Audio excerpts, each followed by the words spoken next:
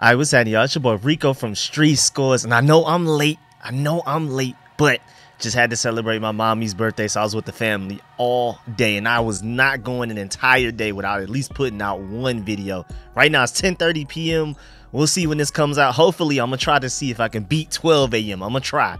But yeah, man, I appreciate y'all pulling up as always, man. Let's go ahead and get to this video. I'm coming to y'all with a big Washington Commanders update. We have head coach Dan Quinn. He talks about the second overall pick, and a lot of people were doing a lot of like clickbait titles and all kinds of things, and we're going to dive into those titles and how funny they are and how people are really looking into this too deep. I'm more so here to basically clear up any rumors that came from Dan Quinn's quotes.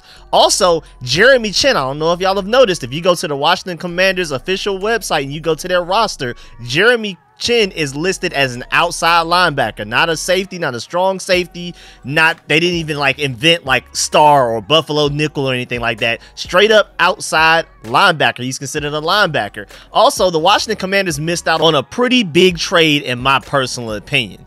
And more. We're going to dive into all of that, of course. We got to talk about what Jeremy Chinn being a linebacker means for his projected role. And not only that, but how does it affect Jamin Davis? Is he more replaceable now that Jeremy Chinn is also an outside linebacker like him? Also, I have a really random update on how Josh Harris continues to outperform Dan Snyder time and time again, and a lot more than that. But before we dive into everything, make sure you still farm that like button, still farm the subscription button, and still farm the bell next to that subscription button so you get notification each and every time I release an informative and opinionated video just like this one. Make sure you stay tuned, and also make sure you go follow me on all the social media sites. We got the TikTok, the Facebook, the Instagram, and y'all know I'm always heavy on Twitter, but now we're starting to get all of those other ones going as well, so make sure you follow those and stay updated with everything I'm doing on those platforms too. Really appreciate y'all, and stay tuned because we just did the mock draft. I'm already cooking up another one where it's going to be completely different because I'm trying to challenge myself not to take the same players, not to do the same moves and trades and things like that, so be on the lookout for that. I'm keeping y'all updated on every little thing the Commanders got going on, and then I'm always occasionally do videos like this where it's just like a lot of different random information that I don't feel like necessarily deserves a separate video, when I just prefer to take a lot of different things and consolidate it into one video. So stay tuned for all of that, and let's go ahead and get to this video, man. Let's get it. Adam.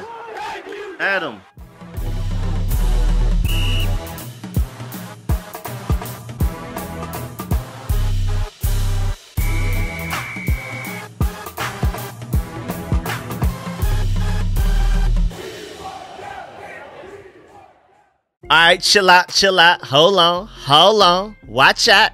Before we dive into everything, I gotta make sure I thank my dog Quantre for the big time Cash App donation again, man. When people donate and I'm not even live streaming, I feel like the least I can do is thank y'all in my upcoming video. So man, thank you, Quantre. Nah, I really appreciate you. I don't know why you got that as your Cash App picture, but hey man, live your life, man. I don't know why you got Buddy as that, but hey man, let's keep it pushing, man. Really appreciate that. Let's go ahead and get into this video. So first up, the first misleading headline I saw was from Sports Illustrated. They said the Washington Commanders are taking trade calls on their #2 overall pick. That was probably the furthest reach. That was probably like the what? I mean, I guess you could take what Dan Quinn said and then flip it into that, maybe, I guess. But that was like the biggest reach. Shouts out to Tom Pelissero for tweeting this out. With Caleb Williams widely viewed as the lock to go #1 overall in next month's draft, is the phone ringing at #2? Dan Quinn told me yes. But it would take a lot to get the Commanders to consider moving. That's a better headline. I don't know why Sports Illustrated, just to read it back to you, the Washington Commanders are taking trade calls on their #2 overall pick. From that title, it sounds like we're the ones actively pursuing trading back, not other people calling us. It sounds like we're the ones like, hey, anybody want this #2 pick? Do you want this #2 pick? How about you? I'll give you a deal on it because I like you. You want this #2 pick? Like, I don't like that headline. That was very irresponsible of y'all, Sports Illustrated. They almost had the internet in a frenzy type of thing, especially Commanders land on Twitter. But his exact quote was, yes, I would say it's ringing, and because, like you said, of the talent of the group this year, Quinn said, and so I would anticipate him fielding these calls as it goes through, and usually it's not necessarily later than 6 or 7. Let's pause there. That's pretty interesting. So basically, the Commanders they seem pretty settled with taking quarterback #2 overall.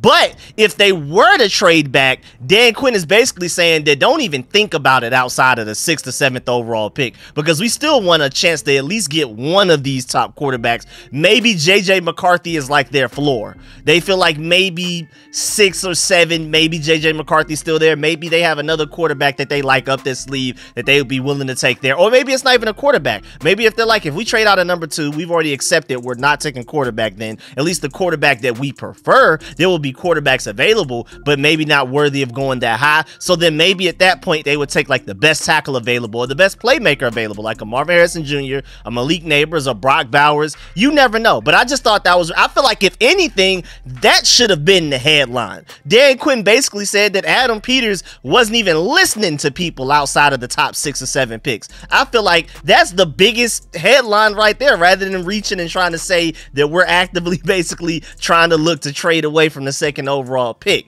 But again, that's very significant. I highly doubt that we trade back, but it does make me feel a little bit better to know that even if we were and we missed out on Jayden Daniels or Drake Maye, which I would prefer to do, I prefer to take one of those guys at number 2 overall. At the very least, we're not going to trade too far back to not at least get one of the, what you would consider a generational or at worst elite players at a position that you could argue that we need, whether it be tackle or just, I mean, there's no team in the NFL that when you draft Marvin Harrison Jr., they don't make you better. I mean, maybe it's not your biggest need, but there's no team in the NFL that can't draft Malik Neighbors and not get better afterwards. So you really can't miss on any of those guys, or even my dog Brock Bowers, my Georgia Bulldog. So you never know. So that is a little comforting, because again, I'm not team trade back at all. I want to stay at number 2 and preferably take Jayden Daniels, but I'm also very excited about Drake Maye if we get him as well. But it is comforting to know that I guess at worst we would trade back to a 6 or 7. Remember, the Giants are 6, and I'm not sure if they're willing to do business with us. But then again, I'm not sure if we're willing to do business with them. I don't even know why he threw that number out there.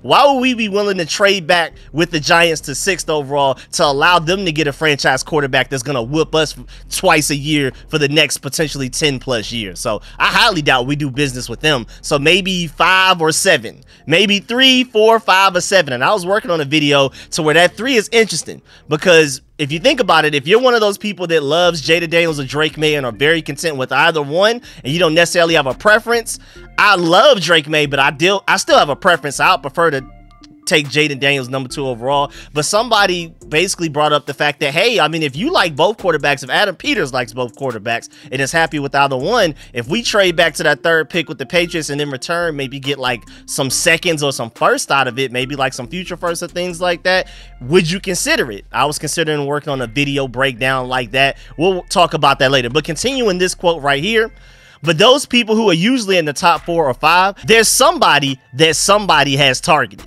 And I think it's mostly like, well, I've got to take a shot. A lot of times it's no, like, thanks for calling, but it's a part of the process. And you have to do your due diligence to listen and find out, just to make sure, like, is there something that you just couldn't refuse? So he's basically saying, and again, I felt like if anything, this should have been the headline, that the Washington Commanders are really happy with sticking at number 2 and are really only listening to trade back calls just to make sure somebody isn't giving you a ridiculous draft haul in trade value, like somebody just giving you the whole draft basically to move back just a couple of picks. If it's not that, basically Adam Peters is not listening. He's not even considering it, and it sounds like no team is probably willing to do that.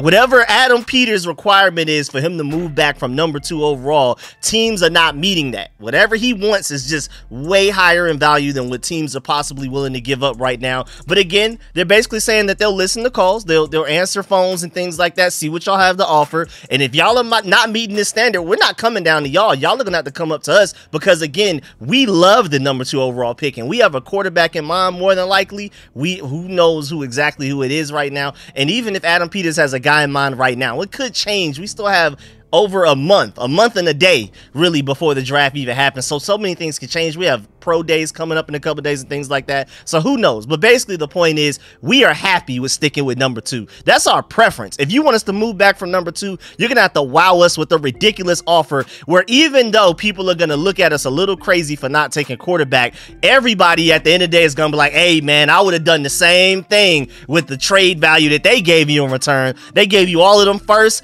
pretty much their whole 2024 draft, second, thirds, everything. Hey, I would have did it too type of situation. And then continuing with the quote, I certainly walked past it in the hallway when I was with the Cowboys years ago for a trade that involved Herschel Walker and many draft picks and changed a lot of their organization. So I think anybody in personnel with the skills of Adam, they're gonna listen. But there's only so many things that you consider, and it better be really good. So Dan Quinn again is reiterating, hey man, don't even talk to us if it ain't something crazy.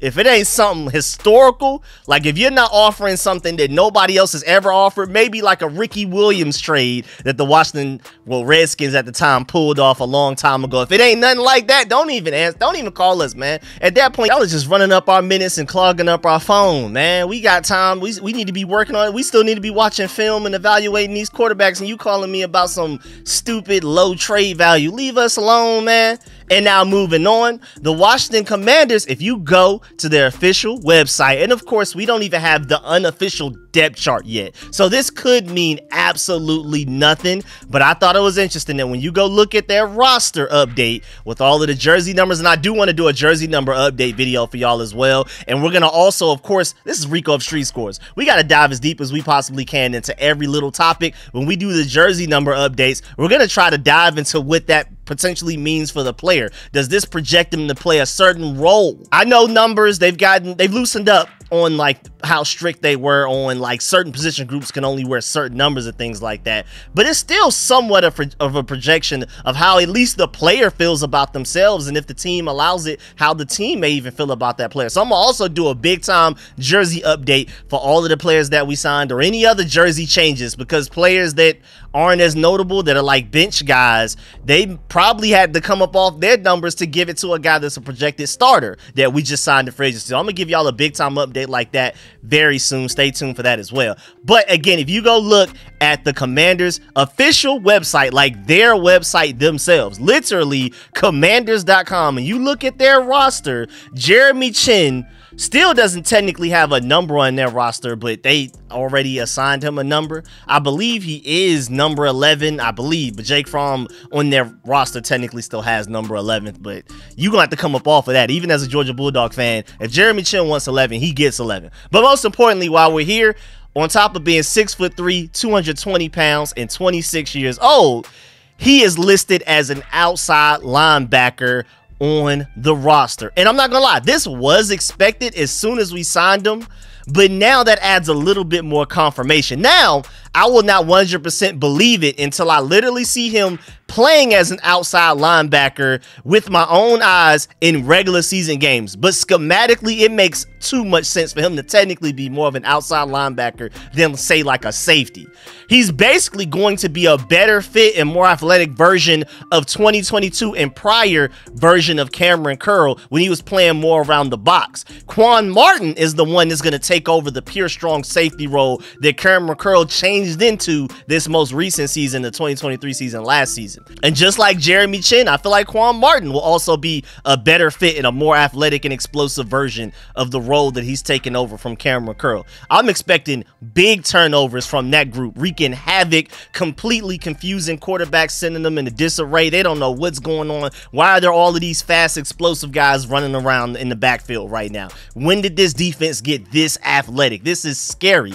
And then also when you hear outside linebacker, of course, we noticed the linebacker. We just pinpoint linebacker specifically. And even though I do expect Joe Witt Jr.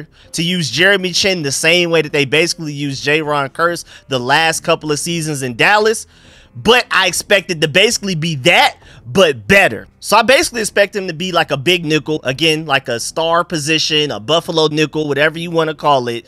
but still, linebacker is in his name. Typically, these guys that have been running the Buffalo nickel for us have said like safety or strong safety at worst in their roster, depth charts, and things like that. This is the first time somebody's just been straight up the outside linebacker. I guess if you want to consider Khaleke Hudson taking over that role towards the end of last season, that's it though. So I immediately thought about Jamin Davis when I saw that, because with Frankie Louvu and Bobby Wagner as like your pure off-ball linebackers, your Mike linebackers, and then you add Jeremy Chinn to the linebacker group technically because he's an outside linebacker by title, where does Jamin Davis fit in?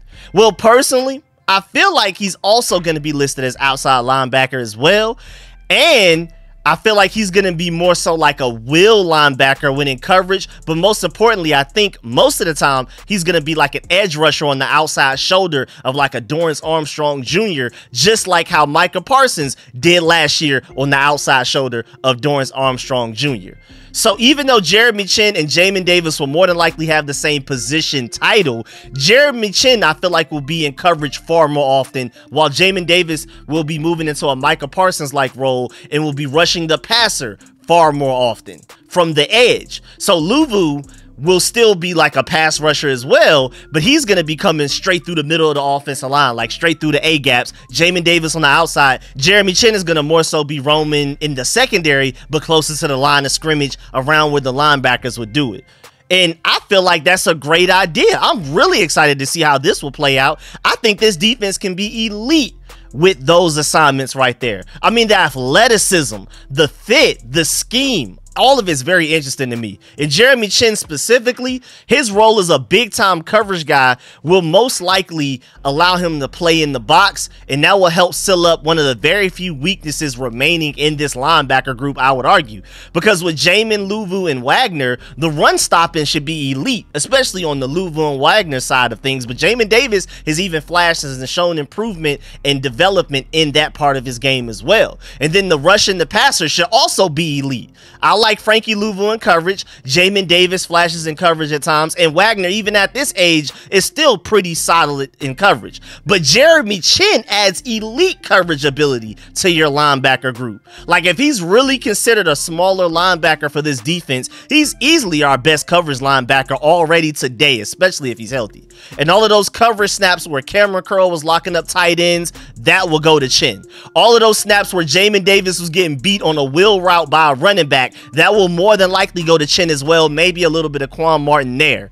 If he's healthy, he immediately makes this defense better by doing things that nobody else on this roster either can't do or at the very least can't do to the same level as him. He's the chess piece that stops all of the offensive mismatches that offensive coordinators try to take advantage of and allows everybody else on the defense, Frankie Louvu, Jamin Davis, Bobby Wagner, all of those guys, to only worry about what they're great at. Because of Jeremy Chinn, Bobby Wagner can focus on stopping the run more times than not. Because Jeremy Chinn exists, Frankie Louvu is going to be able to focus on stopping the run and going after the quarterback with the occasional coverage. Because of Jeremy Chinn, Jamin Davis can now rush the passer more, and with his elite athleticism, if we're just looking at pure athleticism, Jamin Davis is one of the 10 most athletic linebackers in the NFL without question. And I feel like that could be better utilized by sending them after the quarterback, making them run forward rather than backpedaling backwards, dealing with running backs and things like that. So also, if he wants to, he could probably even slim down a little bit. I know he tried to put on all of that extra muscle to kind of like fit into this Mike linebacker run stuffing role, trying to deal with running backs coming up the A gap, dealing with guards and centers trying to block shed those guys. Since he's going to be on the edge far more now, because again, Frankie Louvu, Bobby Wagner will be in the middle, Jeremy Chinn will be roaming around the box and covering whoever you need to. Jamin Davis will probably be able to slim more down towards like the size he was coming out of Kentucky. Probably not that small at all, somewhere like in the middle between his Kentucky size and the NFL size, and then he'll probably be even more explosive coming off of the edge than we even think. So again, my main point is that Jeremy Chinn being on this defense, but also specifically in this linebacker group, if they use him like that schematically, that makes everybody on this defense better, especially the other linebackers there with them. Now moving on, we've already talked about the most interesting things, so we're about to dive into some really random things. And again, I know a lot of this stuff doesn't really matter, but I just figured if I know it, maybe somebody out there that's watching this video also wants to know it. So just to let you know, a year ago, Dan Snyder's 30,000 square foot estate was on the market for $49 million. Earlier this month, he pulled it and donated it to the American Cancer Society. And basically, he was trying to sell it, and then apparently nobody wanted, I saw somewhere, and then he just decided, hey, I guess I'll just donate it or whatever. So I'm not even going to spend a lot of time on that. There's a whole Washington Post article on that, but I figured nobody really cared about that. I just brought that up because, first of all, it was something random that I felt like y'all, maybe somebody would want to know. But I also wanted to bring up the fact that speaking of Dan Snyder, another reason why new owner Josh Harris is so much better than Dan Snyder is because Ben Standig pointed out with the email that he got directly from the Commanders. He tweeted, wasn't getting these kind of emails over the past decade. These are happy times. And the email said, quote, and it's personalized too, "Hi, Ben. Please feel free to use any of this information for your own use when writing about these topics. The Washington Commanders are one of the happiest fan bases in the league right now. The Washington Commanders have been busy over the past week acquiring the likes of Bobby Wagner, Austin Eckler, and Marcus Mariota, which has made the Commanders fan base very happy. The 9th happiest in the NFL, in fact. Very interesting. I mean, I feel like that's almost worth a video in itself. The Commanders have had the 9th most positive tweets made about them with their offseason activity, getting over 6,000 positive tweets about the team and their signings. The sports geeks have utilized a social listening tool to determine the sentiment of each move in the NFL so far." That's really interesting. First of all, for them to go out of their way to message Ben Standig to let him know, hey man, this is very interesting. If you want to talk about this, write an article on it, whatever, feel free to do it. Here's this random information that maybe a lot of people don't necessarily care about, but here, like Josh Harris said, I mean, even if Josh Harris didn't do it personally, he has this organization set up in a way to where there's people assigned for something like that specifically, and that's something Dan Snyder never had. And Josh Harris, he hasn't even been here for a full year yet, a full 12 months yet, and he's already doing things that I mean, he's exceeded my expectations because I didn't even think of something like this. I didn't even ask for this when he became the owner, and he's just going out of his way to go above and beyond every way possible. And shouts out to @MofoPod for this, because I completely agree. He said analytics is big in the fan engagement activities of a franchise. It can help monitor what fans are consuming and how positive or negative their reactions are. But it can also drive fan-specific content, creating hyper-individual fan experiences. And he also noted that NASCAR is already doing this. So this sounds like, again, Josh Harris is ahead of the curve because a lot of NFL teams are not doing this. Maybe we're the only NFL team that's doing this. I don't know for sure, but I just thought it was really interesting that this is another way that Josh Harris is being very cutting edge. He's being another trailblazer this way as well. He's doing things that other NFL teams don't do, and this is just adds to that list of already, I mean, it's already several things we're doing that nobody else is doing, and now you just add that to it. I love it, man. I mean, that's very personalized. I mean, to just hit up a reporter and be like, hey man, just in case if you didn't know, here's some interesting information that you may want to talk about in your podcast, that you may want to do an article for The Athletic, which Ben Standig works for. That's really cool, man.